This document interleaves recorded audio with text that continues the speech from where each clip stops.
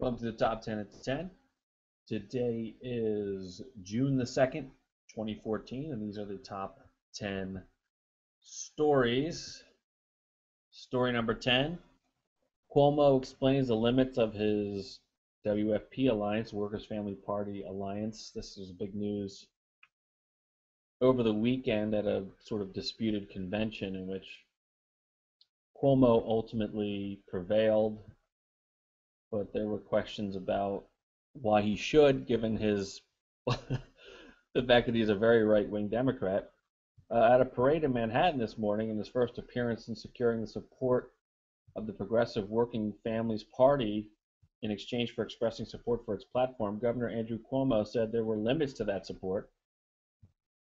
Cuomo, who indicated he'd back the party's goals of helping Democrats take back the state Senate and allowing localities to raise the minimum wage, downplayed the boos and heckling he received in absentia this weekend at the convention of the Working Families Party, whose union and progressive members have long grumbled about Cuomo's fiscally conservative policies and working relationship with Republicans. Quote, it's very simple. At these political conventions, you either win or you lose, and I won, and I'm very happy to have their support, he said.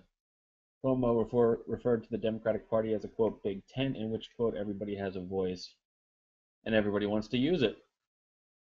Cuomo added at the end of the day, I won the endorsement, and that's what's really relevant. In a video showed at the WFP convention last night, Cuomo expressed support for a number of key progressive initiatives, like allowing municipalities to raise their minimum wage, an issue he balked at previously. When I asked him what changed, Cuomo said the issue was actually more nuanced than how it was being presented. No, I oppose municipalities being able to set their own wage. I did, and I do. When I pressed him about the video shown last night, Cuomo said that the change in the minimum wage he supports would be governed by a formula, which means it would be capped and regulated throughout the state. Also,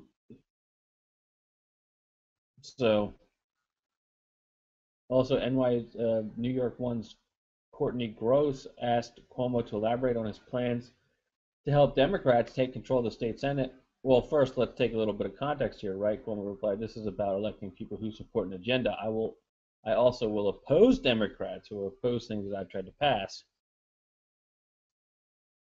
Wow. So he basically he agreed to two things. He said he was going to help the minimum wage and he was going to help elect Democrats throughout the state. And now he's saying, well, maybe we'll cap the minimum wage, and no, I won't help Democrats throughout the state. So basically, the two things he agreed on to get the nomination, he's now very lukewarm, or in some cases, openly disputing. Jeez. Story number 9. This is from Friday. I guess this is part of a book Ken Vogel's doing over at Politico. Big Money, the Koch brothers, and me. Here's what happens when you try to cover the new oligarchs of American politics. You now have the potential of 200 people deciding who ends up being elected president every single time. Obama told a group in response to questions about the 2010 Supreme Court ruling in a case called Citizens United, which gutted campaign finance restrictions. Unless things change dramatically, Obama predicted, I will be the last presidential candidate who could win the way I won, which was coming out without a lot of special interest support, without a handful of big corporate supporters who were able to mobilize and had the time and space to mobilize grassroots effort. Of course, the richest Americans have always used their fortunes to try to tilt the nation's political landscape to their liking. The robber barons spent unknown millions financing William McKinley's 1896 presidential run.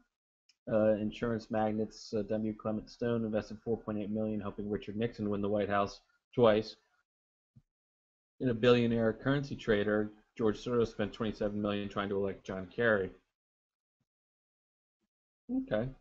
I guess this is sort of a breakdown. I mean, this is a 4-part piece. I can't go into all of it, but I think he's yeah, here it is. Kenneth Vogel is chief investigative reporter for Politico and author of the forthcoming Big Money, $2.5 billion, One Suspicious Vehicle, and a Pimp on the Trail of the Ultra-Rich Hijacking American Politics. So apparently Ken Vogel's coming out with a book. It's going to feature the Koch brothers and others. So I guess look for that. Story number 8. This is from the Los Angeles Times. LAPD adds drones to arsenal, says they'll be used sparingly. The Los Angeles Police Department has acquired some eyes in the sky. On Friday, the department announced that it had acquired two, quote, unmanned aerial vehicles as gifts from the Seattle Police Department. The Dragonflyer X6 aircraft, which resemble small helicopters, are each about 3 feet wide and equipped with a camera, video camera, and infrared night vision capabilities. In making the announcement, however, department officials were at pains to make it clear the LAPD doesn't intend to use the new hardware to keep watch from above over an unsuspecting public. Oh, come on. Does anybody believe this shit? Of course they're gonna. We're not gonna use them. Narrow and prescribed uses of bullshit. All right, I'll just go move on. Story number 7. This is from Pando Daily. Gary Breacher over there, the war nerd. What's happening in eastern Ukraine is very simple, rational, and straightforward. What's happening in eastern Ukraine is very simple, rational, straightforward. Russia has what it wanted. Crimea, a Russian-majority peninsula with better beaches than the rest of Russia put together. A Russian majority and a geography so eminently defensible that all you have to do is look at it on a map and it screams secede. What's going on in eastern Ukraine, a very different Russian majority region, is a sideshow as far as Putin and his schemers are concerned. This sideshow has two audiences. The first, as Mark Ames explained in his article, Sorry America, Ukraine Isn't All About You, is a domestic one. Russia's silent majority, as Ames explained, Putin has used violence to keep that silent majority in an angry national mood. The other audience is Putin's colleagues in power. In Kiev, Brussels, and Washington, Russia has already managed to shift the focus of international attention from Crimea, which Russia really wanted and now possesses, to eastern Ukraine. Crimea has become a classic fait accompli, the goal of this kind of old-school great power game. Ukraine has been forced to give up any pressure on Crimea, whether military or political, in order to put out the ethnic Russian insurgency in the east. This is a real grassroots ethnic uprising born out of long-standing resentment of Ukrainian attempts to enforce a vindictive, petty form of Ukrainian nationalism full of sentimentality about the wide grasslands and little Ukraine-speaking villages on eastern Ukraine, which is urban, Russian, and industrial. After Crimea showed or seemed to show how easy it was to secede from the vindictive Ukrainian regime and rejoin Russia, ethnic Russians in Donetsk, Sloviansk, and other eastern cities naturally attempted to duplicate the quick, easy separation Crimea accomplished. This didn't happen because Putin infiltrated the ranks of the Eastern Ukrainian Russian militias. We're seeing ridiculous stories to that effect, like one in the New York Times. Yeah, the New York Times has really fallen down the story. There's been a lot of falling down on the Western press, but I think the overall analysis here is that basically this is, the situation is Putin has gotten what he wanted, which was Crimea. He'll be able to influence Kiev with gas prices, and he'll be able to keep a sort of gaping or bleeding wound open in East Ukraine, but not actually intervening. So it's cynical, but it's rational. It's not crazy. Remember that meme? Putin's crazy. He doesn't know he's crazy. Guess he's not too crazy. Story number 6. This is from Torrent Freak. Pirate Bay co-founder Peter Sund arrested in Sweden. Peter Sund was arrested today in a police raid in southern Sweden. The Pirate Bay co-founder was wanted by Interpol as he had yet to serve prison time for his involvement with the site. Sund's arrest comes exactly 8 years after the police raided the Pirate Bay servers, which marked the start of the criminal prosecution against the site's founders. Former Pirate Bay spokesman and co-founder Peter Sund was arrested today in a rural area near Malmö, Sweden. Sund was wanted by Interpol for more than 2 years, ever since the sentence for his role in the Pirate Bay website was made final. He was living in Berlin for quite some time, but still had family ties in Sweden, which he visited occasionally. While details are scarce at the moment, the Swedish newspaper Expressen reports that the arrest had been confirmed. Sund's prison sentence was made final in 2012 after Sweden's Supreme Court announced its decision not to grant leave to appeal in a long-running criminal case. Okay, so he was arrested. I guess this is still about this, I guess, intellectual property theft is the theory. Story number 5. Comcast CEO Brian Roberts opens his mouth and inserts foot Oh, this was hilarious. The Comcast CEO basically said Comcast was like the post office. At a recent conference, Comcast CEO Brian Roberts rationalized charging Netflix to deliver content by comparing Comcast to the post office, saying that Netflix pays to mail DVDs to its customers, but now expects to be able to deliver the same content over the internet for free. He forgot to mention that the post office does not charge recipients for those DVDs. But it's even more important because he doesn't want to be. Comcast has been fighting tooth and nail behind the scenes and publicly to prevent being classified as a common carrier, but they just compared themselves to the post office, which is the definition of a common carrier. So the issue of infrastructure investment, and it is in our collective interest for that investment to be made. Wow. So I'm amazed he did that. I guess he didn't realize what he was saying, which was he was making a very strong argument for net neutrality. Good times. Story number 4. It's from Salon. Christie quietly implodes. Why his big accomplishments have fallen to pieces. Yeah, I mean, this is a point I think a lot of people have made. I'm glad to see Salon making it. Uh, this. I mean, forget Bridgegate for a second. Chris Christie is in the middle of six. This is the 6th downgrade of U.S. New Jersey financial notes. So its bonds have been downgraded 6 times. He's got the economy sucks. It's got one of the worst, 48th in the country in private sector job creation. He's now reneged on a pension deal he made. It's his deal. He has to renege on that and skip a pension payment, which makes him even more fiscally irresponsible. He's also under investigation for this. Well, he wasn't under investigation for Bridgegate, under investigation for Hoboken and Sandy Aid, which is still a problem. And now he's got a scandal with pay-to-play pensions that Pando Daly's David Sirota exposed. There's also a civil suit with Ben Berlin, a former prosecutor who was fired. By the way, that's actually moving forward. So that has not been stymied. So it's just, I mean, there's a lot going on here. He's really a problem. I think he's done. The minute people understand what's going on, he's done. But that could be a while. So I guess we'll just stay tuned. But Chris Christie is just, I mean, all the conservative issues he sucks on, and then all the moderate, middle of the road fiscal responsibility issues he sucks on. So what's the appeal? Who's the audience? Who is the constituency? Story number 3. This is from Reuters. Russia's Gazprom gives Kiev extension into next week.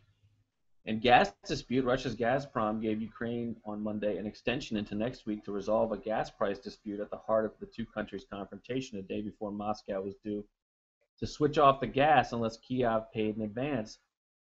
The argument over prices for natural gas has quietly simmered in the background, even as the two countries have squared off over Moscow's seizure of Ukraine's Crimea Peninsula and over a pro-Russian rebel uprising in eastern Ukraine.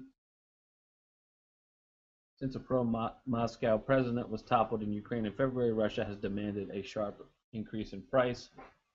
Ukraine pays for gas. Kiev said it cannot afford it and wants to pay a discounted price, which it negotiated in the past.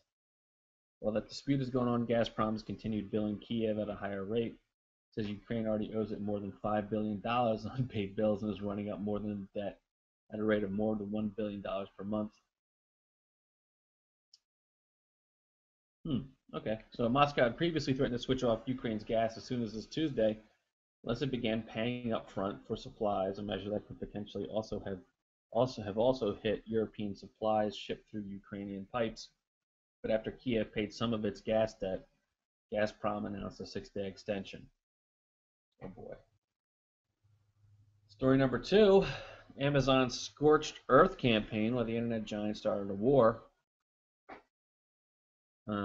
Here's what monopoly power means. If you're Amazon, you can ignore the public relation hits that come from blistering front page stories in the New York Times and stinging opinion pieces and continue blithely about your business. So what if the heavy-handed tactics Amazon has deployed in its dispute with the publishing conglomerate Hachette, delaying delivery of Hachette titles include offerings by Stephen Colbert and Malcolm Gladwell, eliminating pre-order buy buttons, hiking the prices of Hachette ebooks, has incited a storm of outrage? Amazon doesn't care. Yeah, they're going to jack up prices with it. Amazon has historically been extraordinarily sensitive to bad press, lest it run the risk of encouraging consumers of its services to think twice about the online giant. Everything Jeff Bezos does, as the story goes, puts the customer front and center. So when Amazon says, as it did in a press release this week detailing its side of the business dispute with Hachette, that we regret the inconvenience, we're suddenly in new, uncharted, alien territory. I guess. Amazon even advised prospective book buyers to seek better service from its competitors. So they're basically dominating. They're sort of beginning their domination of the publishing industry, which was inevitable. That's what happens when you get monopoly control. You start using it. People with power tend to use power. Newsflash. Story number one from Firedog Lake, yours truly. Prisoner swap of American POW for Taliban Gitmo detainees causes controversy.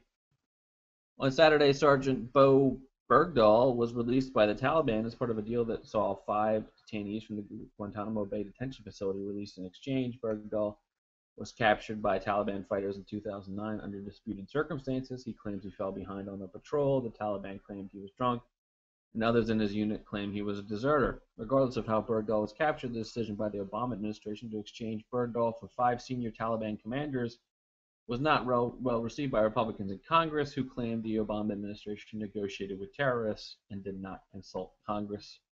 Before releasing the prisoners from Gitmo, the focus of the controversy has drifted in some circles to Bergdahl himself and whether or not he was a deserter, as some in his unit had claimed, namely that he became disillusioned with the U.S. war in Afghanistan and walked off base.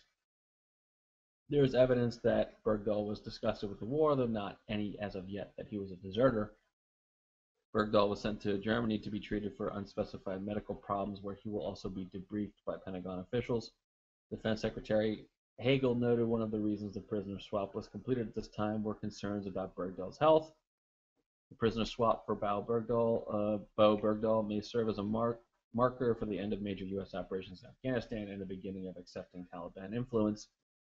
It also coincidentally knocked the VA scandal off the front page, a scandal that forced retired General Eric Shinseki to resign as head of the VA on Friday. It's all a coincidence. And that is the top 10 at 10. If you have a story you'd like me to feature on the top 10 at 10, please tweet me at Dan S. Wright. Be sure to read all the stories at firedogwake.com. Thanks for watching. See you later.